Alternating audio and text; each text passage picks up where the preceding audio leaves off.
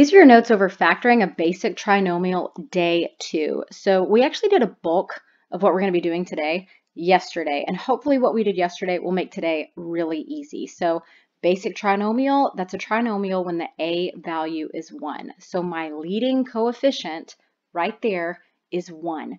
To factor a basic trinomial, we're going to find factors of a times c. So when you multiply a times c, we're going to find factors of AC that have a sum of b. b is right here. It's the number in front of the x term.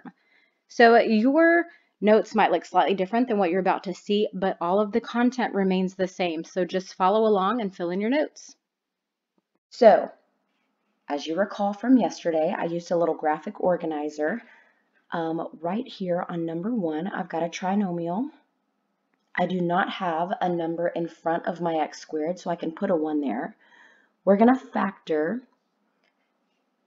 find factors that have a product of a times c, so 1 times 7 is 7, and a sum of b, that's 8, and I'm going to put that there. So when I list my factors of 7, 1 times 7, it's prime, so the only factors of 7 are going to be 1 and itself.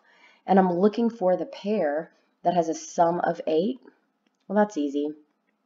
It's 1 and 7. So when I factor this, and that's all we did yesterday, but when I write my factors out, my factors are this. So my binomial factors will look like this: x plus 1 and x plus 7. So I put those factors right here. The positive 1 and the positive 7, x plus 1 times x plus 7. So let's look at number 2. I want factors of 64 that have a sum of 16. Remember, a times c, factors of 64 that have a sum of 16. So what two numbers, when I multiply together, I get 64, and when I add them together, I get 16. So yesterday, we listed our factors of 64. 1 times 64, 2 times 32, and so on and so forth. So you can pause this video and practice finding or listing out your factors of 64, then finding that pair that also is the sum of 16. Those two numbers are 8 and 8, because 8 times 8 is 64, and 8 plus 8 is 16. So I'm going to start going fairly quickly through this lesson because of everything that we did yesterday. So how do I write my binomial factors? Well, that's going to be x plus 8 times x plus 8. I just put those numbers right here in my binomial factor. Can I write that differently? How about this? If I have x plus 8 times x plus 8, wouldn't that be x plus 8 squared? It sure would. All right, let's go to number 3. I need two numbers that when multiplied together give me 18, and when I add them together, I get 11. So you can pause this video and practice finding those factors now. Those factors are 9 and 2. 9 times 2 is 18. 9 plus 2 is 11.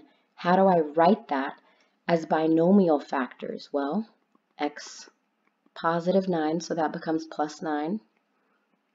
And then I'm going to write positive 2, so that becomes plus 2. And those are my binomial factors. So if I want to check my work, what would I do to check my work? Well, I could use FOIL. First, outside, inside, last, multiply them, and I would get x squared plus 11x plus 18.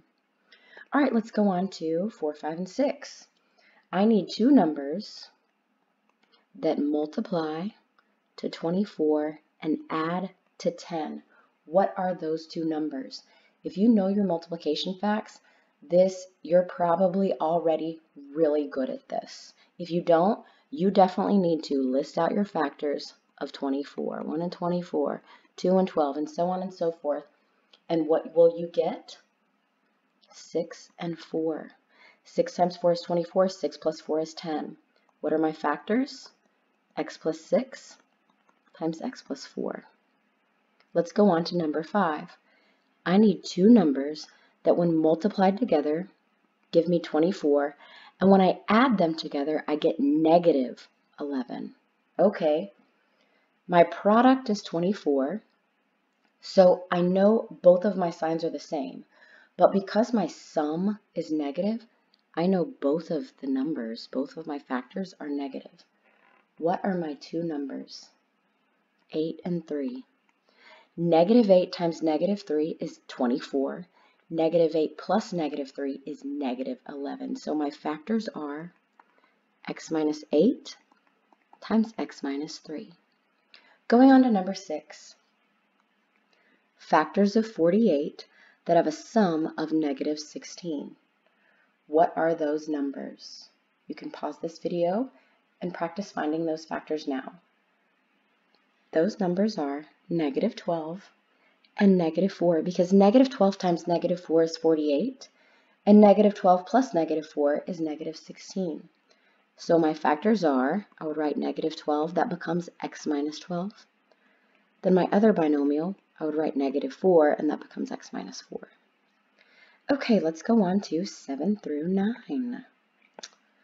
All right, on number 7, I need factors of 72 that have a sum of negative 17. What are those factors? Positive product, negative sum. Both of my signs are negative. 8 and 9. Negative 8 times negative 9 is 72. Negative 8 plus negative 9 is negative 17.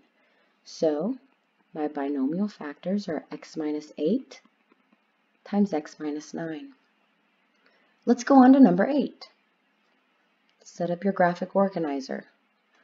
Two numbers that multiply to 1 times 40 is 40, and add to negative 13. So positive product, both of my signs are the same. What are both those signs going to be? Are they both going to be positive, or are they both going to be negative?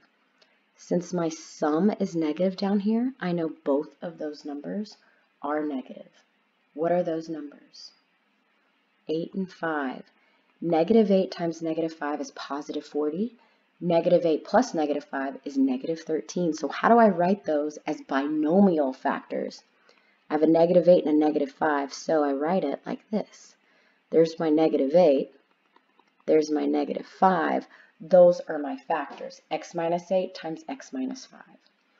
Let's go on to number 9. I need two numbers that when multiplied together give me negative 90. Wait a second.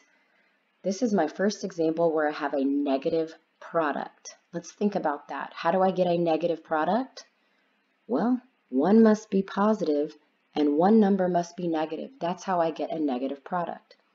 My sum is negative 1, which means when I multiply these two factors together, whatever I get right here, okay, and over here, whatever I get there, I'm actually going to be subtracting to 1, and then the bigger number takes the sign of the sum. So what are those two numbers? That when I multiply together, I get 90. When I subtract them, I get 1. That's going to be 10 and 9. Well, which one is negative and which one's positive? 10 is bigger than 9, which means 10 is going to be negative because my sum is negative. Take the sign of the larger number. So 10 and 9. Negative 10 and 9. How do I write those factors? X plus 9 times x minus 10. And if you wrote x minus 10 times x plus 9, that's completely fine. Multiplication is commutative. It doesn't matter the order in which I multiply. All right, let's go on to number 10. I need two numbers that when multiplied together give me negative 56. Tell me about the signs of those numbers.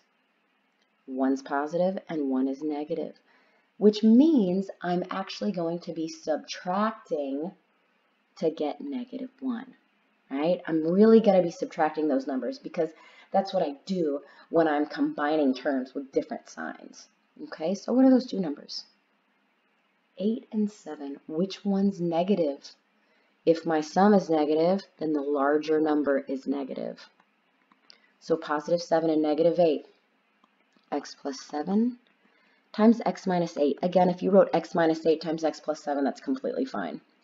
Let's look at number 11. Two numbers, draw your X, two numbers that when multiplied together give you negative 18. Okay, the signs are different. One's positive and one's negative, but add together, or really subtract, to get you 7. Okay, what are those two numbers?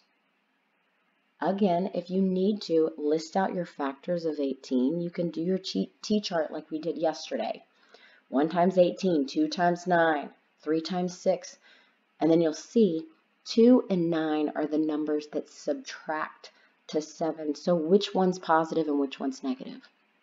Since my sum down here is positive, the bigger number is going to be positive. So our factors are, and I'm actually going to erase this so that I can write my factors, x plus 9 times x minus 2. Okay, number 12, two numbers that when multiplied together give me negative 39, and when I add them together I get 10, that have a sum of b. Okay, so tell me about the signs of those numbers. If I have a negative product, then my signs must be different. They cannot be the same, because if they were the same, then I'd have a positive product. So they're different. Take the sign of the larger number. So this sum down here is positive, which means the larger of these two factors is going to be positive. Okay, what two numbers multiply to 39 and subtract to 10? 13 and 3. Which one's positive? The larger of the two. Positive 13 and negative 3. So my factors are x plus 13 times x minus 3. Okay, so one of the things that we always must do when we're factoring is look for a GCF first. If you don't look for a GCF first, it's wrong. So you have to factor out a GCF. Okay, so looking at number 13, and I'm going to switch up my colors again just because I've had a lot of fun doing that this lesson. When I look for a GCF, I notice they're all even. All of the coefficients, and the constant over here, which means I can absolutely factor out a 2. And when I do, what am I left with? X squared plus x minus 2. I'm left with a basic trinomial on the inside of my parentheses. Hey, we know how to factor that.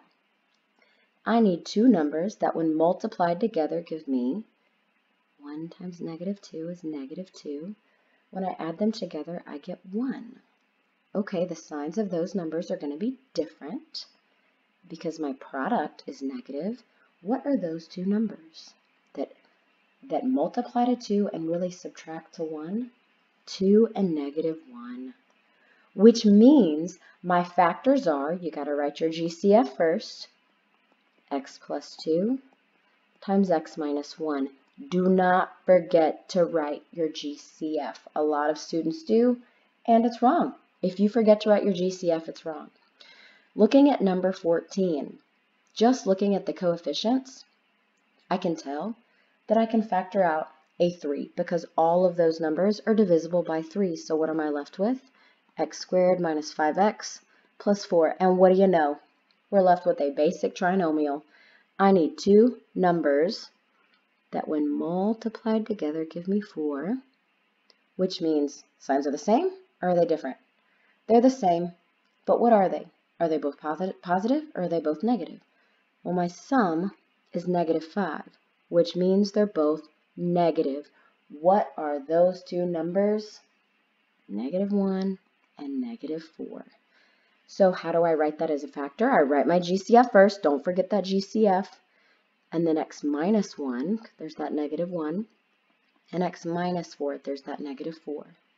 Okay, last one, number 15. I see all of my coefficients are divisible by 2, so I can factor out a 2. I don't have variable GCFs in common, so I can't factor out a variable. But I'm left with x squared plus 5x plus 4. So again, basic trinomial on the inside of my parentheses, two numbers that multiply to 4 and add to 5. Well, we just did that pretty much, didn't we? We multiplied to 4, we added to negative 5. Well, now if we're multiplying to 4 and we're adding to positive 5, instead of negative 4 and negative 1, it's going to be positive 4 and positive 1, whichever order you want to write it in. Okay, these two factors, if you wrote 4 on the right and 1 on the left, it's completely fine. So what am I going to do? I'm going to write my GCF first, and then I'm going to write out my factors. X plus 4 times x plus 1, and if you wrote x plus 1 times x plus 4, that's completely fine. But this concludes your lesson over factoring a basic trinomial when A is 1. Day 2. Happy factoring.